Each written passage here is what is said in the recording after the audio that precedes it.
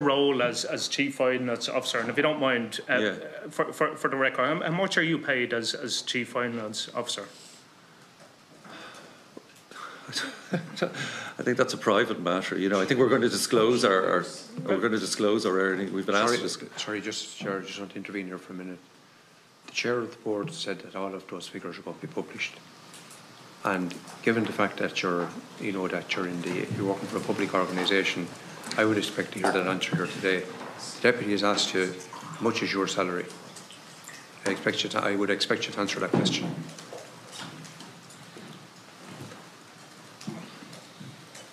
I don't know what my exact salary is off the top of my head, but I can give you. I can give you. It's absolutely outrageous. I can give you an Chief Financial Officer of RTE can't tell us what he's paid. We're supposed to buy that. Chief Financial Officer, Chief Financial Officer. Being asked the question by the deputy who has the floor, Deputy Brady has the floor. Well, what's your salary? This is extraordinary. Now it's taken over a minute now to get a very basic answer. I would have imagined.